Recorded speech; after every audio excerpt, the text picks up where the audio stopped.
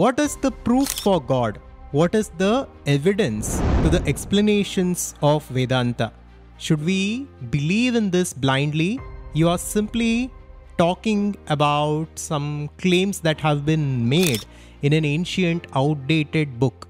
These are the kinds of comments that we got for our previous video that we had made on the idea of God as per Adhvaitha Vedanta.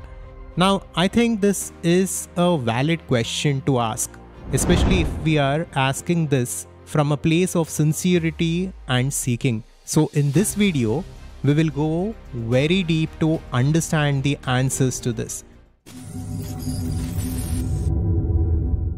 The Adhvaitha channel is about consciousness and conscious creation. Here we explore Vedanta and various other ancient teachings from India to understand the nature of reality and to consciously create our lives. Now, this video is not particularly structured in any way. I'm going to simply give my understanding and my explanation for this question. First of all, there is a certain segment of people who are genuinely curious and they are seeking and they are coming from a place of curiosity. And then there is a certain segment which is coming from a place of arrogance and assumption. So if you have already assumed that you know everything, then obviously any teaching cannot take you anywhere. Only if you have an open mind can there be such a thing as knowledge that can come into your mind. With this, let us begin our journey into understanding God. First of all, before we even start this inquiry, let us define God clearly. Now, different religions, different philosophies, and different schools of thought define God in slightly different ways. But the common thread among all of these definitions of God or the explanations of God is that God is infinite. God is all-powerful. God is pure, God is light, and God is love. So, these are some of the common elements in the explanation of God. Now, within Sanatana Dharma, there are different schools of thought and there are different philosophies that explain the ultimate reality. Among these schools of thought and philosophies, Vedanta, which is the conclusion or the philosophical explanations of the Vedas concerning the nature of reality, are considered to be the highest teaching that there is by the Hindus. Now, within these Upanishads and within Advaita Vedanta, which was taught by Adi Shankaracharya, by Swami Vivekananda, Ramana Maharshi, Nisargadatta Maharaj, and many great teachers and philosophers, the explanation of ultimate reality is like this. Whether we call it God or the ultimate reality or the infinite intelligence, it doesn't matter. What we are talking about is a transcendent and immanent reality which is within which the entire universe exists and which is within which the entire universe at one point dissolves. In reality, that ultimate truth or God or consciousness is the only thing that truly exists as per Advaita Vedanta. So we are discussing God as per the explanation of Advaita Vedanta. And even within Vedanta, there is something called as Ishvara, which is the God of the manifested universe. And then there is Brahman or infinite consciousness. Now, for me, in my explanation, I consider the ultimate reality as God. So now we are not looking at any other explanations of God. We are trying to understand God as per the teachings of Upanishads. With this, let us go further. So, how can we go about understanding this and how can we go about proving this? First of all, the way that the ultimate reality is explained in Vedanta is very direct and it is very practical. It is in our own experience. Like we understood, God is defined as consciousness by Vedanta. And I don't have to prove to you what consciousness is or whether consciousness exists because we are conscious right now. And I also do not have to prove to you that consciousness is fundamental, because consciousness is fundamental. This is the most evident thing that there is in this universe. In fact, this is self-evident. It is because I am conscious that I am speaking right now. It is because of the consciousness that I am that I understand things, that I experience different things, and I am living this life. So I don't have to prove to you consciousness. In fact, I can challenge you that you prove to me what is matter. You prove the existence of matter apart from consciousness. You give me the evidence of the existence of the world and the universe apart from consciousness. This is more difficult to do than to explain consciousness or experience consciousness. Just think about this deeply. If you simply close your eyes and think about what is the most fundamental experience that you have as a human being, as a person in this world, it will be the experience of being. I exist. This is the most truthful thing that I can say. I exist is the ultimate truth, because everything else comes after it. The existence of the world, the existence of matter and energy and the universe and different things within the universe all comes after I exist. Only because I exist and only because I'm conscious, I can say that there is something apart from me also. So in this way, the fundamental truth of our own experience is our own existence, the existence of consciousness. This is how we must look at reality as per the teachings of Vedanta. I exist. This is the only thing that I can honestly say with absolute confidence, because everything else might be a simulation. Everything else is transient. Everything else comes and goes.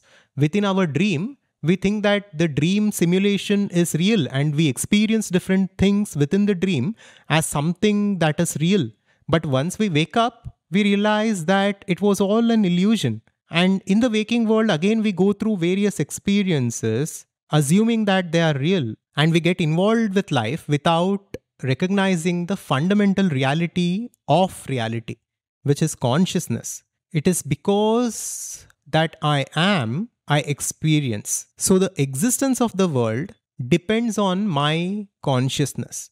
Now, when I say this, don't think that I'm saying because of my mind or because I open my eyes, the universe exists. Vedanta is talking about something which is much more deeper than this. But this is how we must begin to look at reality.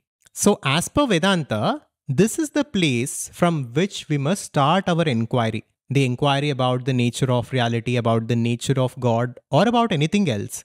The starting point must be consciousness, because this is the most direct and the most evident thing that there is in our own experience. How can we start with the world? Because the existence of the world is dependent on our consciousness, our awareness.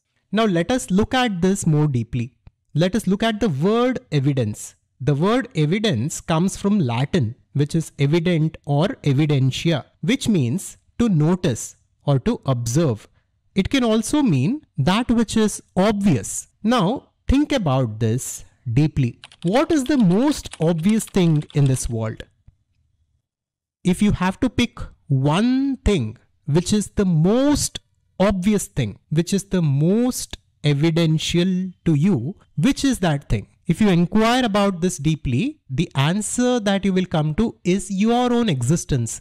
This is why time and time again Ramana Maharshi said, ask, who am I? Who is the one who is asking the question? This is the most direct experience that we have. This is the most obvious thing to us. That is our own existence, and that we are consciousness. And then we can say everything else appears to this consciousness. So, consciousness is the fundamental essence of reality.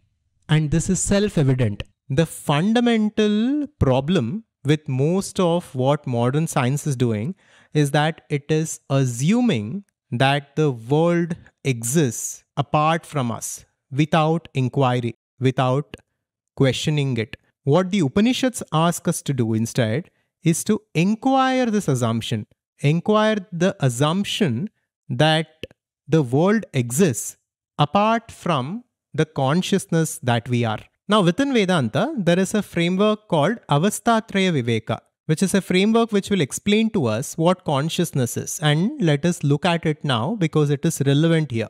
In the morning, we wake up and we brush our teeth, we take a bath, and we get on with our lives. We do different things in this world and we are indulged in activity throughout the day. Here, our physical body is active. And then at night, we come to our homes, we get into our rooms and we go to sleep. And after we go to sleep, we dream different dreams. And within the dreams, the physical body is dormant and the mind is active. The mind stimulates the dream environment and we experience different things in the dream world as a different person, as the dream ego. Now, after this, at certain point in time, we go to Sushupti, which is the deep sleep. Within the deep sleep, our conscious mind no longer exists, but we still exist. Because once we wake up from deep sleep, we claim that experience. We can confidently say, even after going through the deep sleep, that I had slept. I had a good night's sleep. So there was an I even during the deep sleep, but our conscious mind or ego was not present there. And after deep sleep, we wake up and we continue this cycle again. What Vedanta asks us to do is to point out the common factor in these three states of being. In Jagrata Avastha, in Swapna, in Sushupti, in waking state, in dreaming state, and in the deep sleep state, what is the common factor? Everything else is transient because in the external world, things keep changing. Every day there are different things. And even in the dream world, everything keeps changing. In the deep sleep, there is no experience as such. There is absolute stillness, but something still continues even there. Because you are not dead even there, right? You wake up after deep sleep and you say that I was having a deep sleep. So something continues throughout these three states of being. What continues is consciousness. This consciousness is who we are at the deepest level. Vedanta says that we are not this physical body, we are not this mind. Now, why are we discussing all this when we are trying to prove God? If this is your question, please bear with me, because what ultimately Vedanta says is that you are that Tattvamasi, you are that ultimate reality or God. So, Vedanta is saying that the consciousness, the infinite consciousness is God. And our awareness is a channeled aspect of that infinite consciousness itself. So, this is the framework of Avastatraya Viveka. Now, like this, we spend days and years and our awareness is totally attached to the external world. And within our dream, it is attached or it is engaged with the dream world. What we do not do is go inward. Vedanta asks us to take our attention from the external world to our internal being, which will then reveal to us who we truly are and what God truly is. External world is simply an image. It is because of our sense perception that we experience the external world. If you have watched the movie Matrix, the fundamental story of that movie revolves around the fact that our experiences and our reality can be simulated very easily. Even the virtual reality headsets and the virtual reality games that are now there on the market can easily do this, can create a false reality for us to experience. So how do we know that this physical world is real? Scientists are now questioning this. More and more people are now thinking about whether this reality is actually real or not. We do not know this. We have simply assumed this. The only thing that we are sure of is our own experience. Nobody can deny this. Nobody can say that I do not exist because I have the first hand experience of my own existence. I know that I am. This is the most primary, this is the most honest thing that I can say, that I am, that I exist. Everything else might be a simulation, might be a false assumption. My own existence is not. So when we start from this place and when we begin self-inquiry and when we go deeper and deeper and peel the layers of conditioning, what we will come to is that infinite consciousness. This infinite consciousness is within which the universe exists. The entire universe is an appearance in consciousness. It exists in consciousness and it dissolves in consciousness. And even our own lives, if we look at it deeply, the world appears in our consciousness when we wake up and the world dissolves once we close our eyes. Whether the world actually exists or whether the world is a simulation with some colors and sounds and certain sense perceptions, we cannot be as sure as our own existence as that consciousness. So consciousness doesn't need any external evidence or proof. Consciousness is self-evident. It is self-luminous. Now there are different arguments for the existence of God and we will go through them one by one very quickly. At first there is the cosmological argument. This argument posits that everything that begins to exist has a cause. The universe began to exist. The scientific evidence points to the beginning of the universe. Therefore, the universe has a cause. Second, there is the fine-tuning argument. This argument suggests that the physical constants and laws of the universe appear to be finely tuned to allow for life, implying an intelligent designer. So it is based on scientific observations about the precise conditions needed for life, and it aligns with the idea of an intelligent creator. And then there is the moral argument. This argument suggests that the existence of objective moral values implies the existence of God as their source. Then there is the argument from the nature of formation. And some argue that the complex information found in DNA and the laws of physics implies an intelligent source. But all of this doesn't matter. As per Adhvaitha Vedanta, the ultimate evidence needs to be experiential.